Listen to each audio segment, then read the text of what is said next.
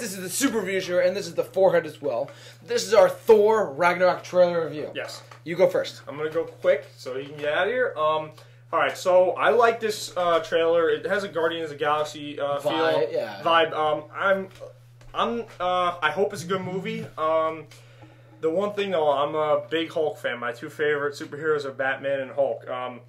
I'd be fine if they let him lose, but all I'm saying is don't let him go out like you know. Like a win? Yeah. Yeah, okay. Just have him have a good fight. I will say this trailer does have a lot of Guardians of the Galaxy vibe stuff to it. I'm not going to lie. You are correct with that. But I will say it does look like its own film. I'm not saying that, you know. I mean, with Enchantress and stuff, or whoever the Hela, whatever the character is. Yeah. But Asgard looks like it's getting his ass whooped to them. Yeah, honestly. I think the best part of the trailer, for me at least, was seeing Thor fight Hulk. We saw him fight in the Avengers, but now we're going to see him fight again. Yeah. Probably maybe a longer sequence. Yeah. Damn. Thor Ragnarok is... Plus, the cast is incredible. They have Loki, they have like Jeff Goldblum, and Sam Neill are both in it. Yeah. Those two of the doctors from Jurassic Park.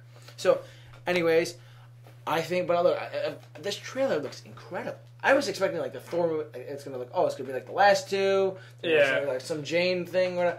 This just looks like Thor's kicking ass. Yeah. Just like he's just kicking ass. And his hammer got crushed. Yeah. Oh my god! I just realized that. I completely forgot about that for a sec.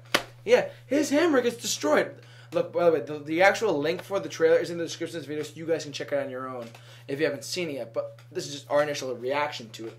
I think Thor Ragnarok, Thor's always been a high grosser for Marvel. It's been a good franchise as far as standalone films.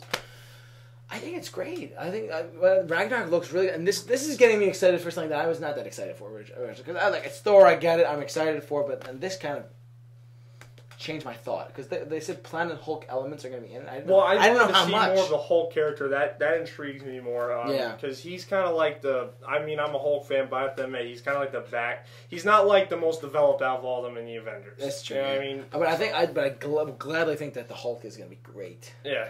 Honestly, I can't wait to see that. But what do you guys have to say about this? Please leave all your thoughts on this in the comment section below. We love to hear your thoughts. And the trailer itself is in the description of this video, so you guys can check it out on your own. But for all of your Thor Ragnarok updates, and come November, the movie review, keep it locked on the Super Review Show. So for all your Thor updates, J-Man, Off the Rock, and the Forehead.